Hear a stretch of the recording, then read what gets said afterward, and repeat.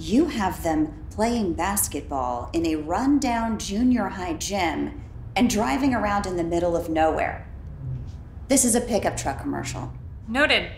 We'll make it better. No need. We've seen enough. Thanks for the effort.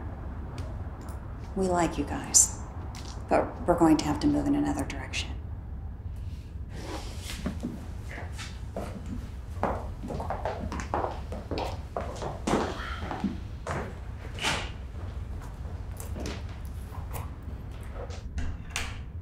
I don't want to hear it. You know that spot was great. Great? My God, you're clueless.